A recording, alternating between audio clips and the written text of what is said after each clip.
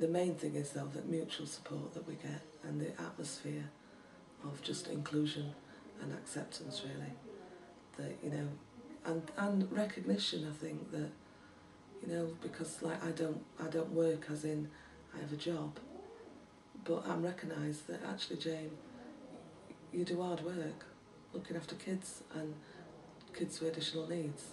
When I'm at Carers Forum, I get that pat on back that that someone might get by means of a boss saying, you did really well, because other carers know it like only they know it.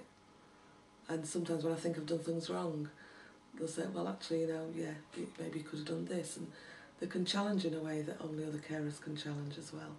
But give advice and I suppose, what's the word? Encouragement that, when all said and done, we do our best. And we can only do with what we've got. So the more we know, and the more we share, the more we have to give, really.